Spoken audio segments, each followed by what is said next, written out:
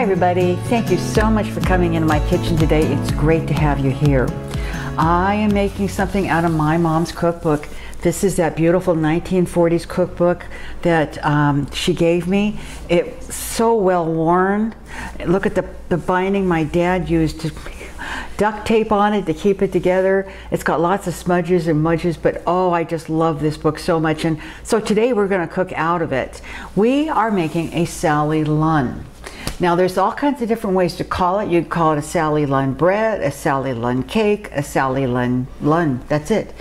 I'll tell you a little bit about it. It originated in England. There was a young woman whose name, I'll pronounce it here terribly, Solange Lunn.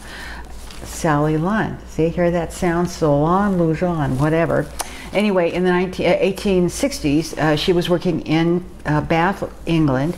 She made buns and cakes for a baker there. And they were kind of a brioche, eggs, butter, milk, that kind of thing.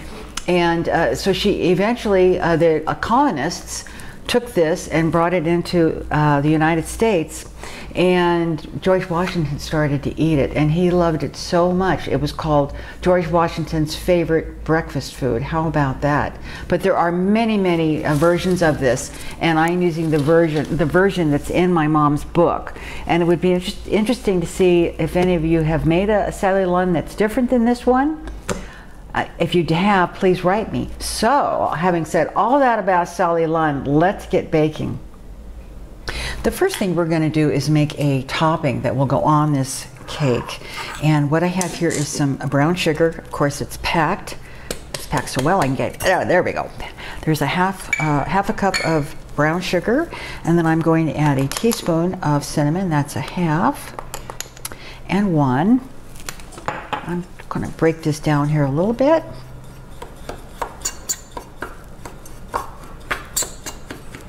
And then I'm going to add a tablespoon of melted butter.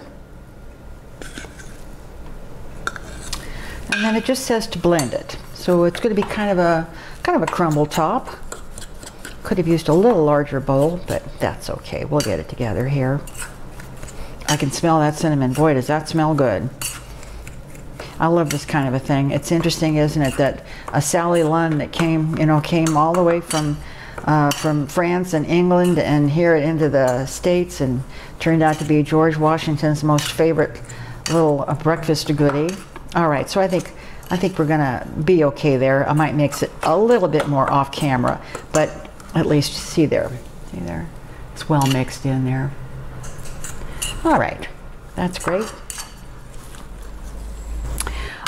In this bowl I have some all-purpose flour, and to that I am going to add some salt. This is 2 cups of flour. This is 3/4 of a cup, or excuse me, 3/4 of a teaspoon of salt. That's going in there. And then I'm going to add 3 teaspoons of baking powder. The recipe will be printed down below in that description box, but we'll talk about it as we go along. So there's 3 teaspoons of baking powder, and I'm going to set that spoon aside, and I'm going to give this a mix. Your oven should be preheating at 400 degrees, and I have an 8x8 baking pan that I have greased, and a round cake pan would work, or anything of that kind of similar size would work just fine. So I'm giving that a good mix to make sure the baking powder and the salt are all mixed in there very well. All right, let's get started on those wet ingredients. I have some granulated sugar. That's 1/3 of a cup. And I'm going to add 1/3 of a cup of avocado oil. This recipe called for shortening, and this is the only variation I made on it. I don't have shortening. I normally don't use shortening, but of course, back in the 40s, at least when this cookbook was made, that's what they were using, was shortening. But I don't have any, and shortening is not necessarily great for you. And what I'm going to do now is, now this won't cream up like the recipe calls for it. It says, with the shortening and the sugar and all that, you're going to get a real creamy consistency, which we won't get, but I'll get it well mixed in. So once I have this mixed in and it's, well combined, I'll get back to you. So as you can see, I have this, I have it well mixed together, and I'm going to now add the egg, and there's some milk and a whole egg. I'm going to put this in here.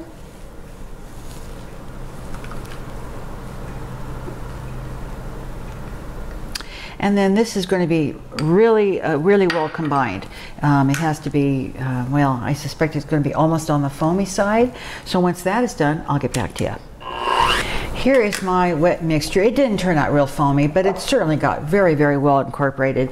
And I'm sure if you had been using shortening, the texture might be a little different, but I think it's going to be just fine. So now I'm going to add those dry ingredients to my liquid, and the recipe says to just mix it, do not beat it. So that's why I took the mixer away. And we're going to mix this up here. You know, it's funny, there's no vanilla in this recipe. And I'm a person who says if you're baking something, it's supposed to have vanilla in it. But I said, nope, I'm going to follow the recipe as it's written, except for the shortening. And that's what I am doing. So I don't know why there's no vanilla in it. It would be interesting to see if there was a problem with vanilla in the 40s, you know, getting vanilla.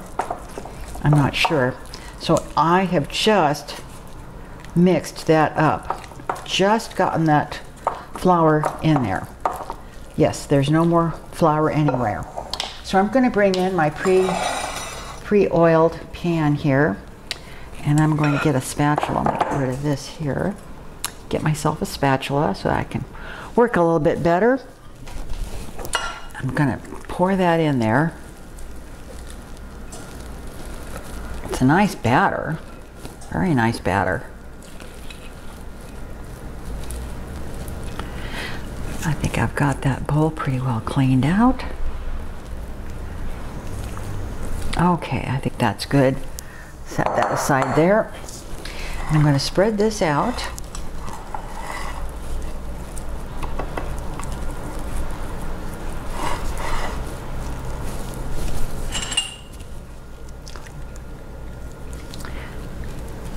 And I'm going to just spread it a little bit more here, but that's looking pretty even. And it didn't call for the pan to be floured. I was, you know, I was really tempted to flour the pan after I had oiled it, and I said, nope, it didn't call for flour, so don't flour it. All right, so that's spread out nicely. And now I'm going to get that brown sugar mix. Yum, yum. And I'm just going to, I think I'm going to use my hand. It probably would be easier to get it evenly spread out over the cake top. Well, this looks amazing already. I haven't even baked it off yet. Get all my little corners here. I think I've got it spread out pretty well. Hopefully you don't see any place that I missed. Yeah, yep, looking pretty good. Show that to you there. How about that? Doesn't that look inviting? So this is going to go into my 400-degree preheated oven, and it says to give it about 20 minutes. I don't know, that might be a little short, but I will check it after 20 minutes, and once it's exactly done, I'll let you know how much time it took. So once it's baked and out of the oven, I'll bring you back. It smells so good in here. It does smell. It really smells good. Now I'm going to bring this up so you can see it. Hopefully it won't fall off the plate. Looks light and airy. It does look very light and airy, doesn't it? See the inside of it there? Okay. The recipe says to serve it hot. Now I've let it sit about 10 minutes or so. It's your turn. So I'm very, you know, it looks like a coffee cake. And honestly, there are, as I read about this, there are 5 billion variations on the Sally Lunn.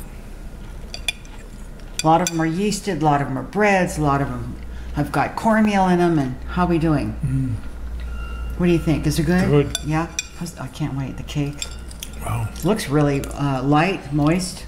Really light and moist. Give me a cup of coffee. It is a coffee cake. And why do they call it a Sally Lunn cake? As I told them at the beginning of this video, there was a young woman who lived in France, and her name was Solange Louette or Luan or something. It's written, I can tell you right here. Her name was Solange Lunn. Sally Lunn, you get it? I get it. No. Anyway, she went to England. Delicious. And they know the whole story. I'll tell you the story later, right? Just a hint of saltiness in there? Actually, yes, but it's good, isn't it? It's excellent. Because when I was measuring out that salt, I said, oh, I think that's too much salt. It's Another bite? perfect. No. That salt in there is just perfect, isn't it? Wow. This is, you know what this would be, honestly? This would be great as a cake, like with frosting. You know what I'm saying? Like a yellow cake with frosting. Oh, yeah. Oh, you got yeah. it now? I mean, really, this is a delicious, the cake Without itself. the top. Oh, yeah, right. Take the topping off it and put a frosting on it. It is such a light, delicious cake. It's been forever since I had a good coffee cake, and this is a great It is coffee excellent. cake. It is just absolutely excellent. I really hope you'll try this recipe. I mean, we're going about it, but it is good. Delicious. It is really good. Well, fluffy, very moist. light. Yes, all of the above, and that topping is delicious. And she took it away. I did, but you get more. All right, so that's it for now. We are so happy that you came here, and I have to give myself some sales pitch here. See my Amazon store. I've got a listing down below. We now have ability to put little videos in there about products, so we can review the products, tell you what we think of them, and those are in my Amazon store now. So I encourage you to check that out. I think that's it. That was enough. Thank you, Sally. Thank you, Sally. We are so happy you're here on this crazy ride we call, gosh almighty, come on. Life? Life. It's life. Thanks a lot, everybody, and we will see you soon. Bye. Bye.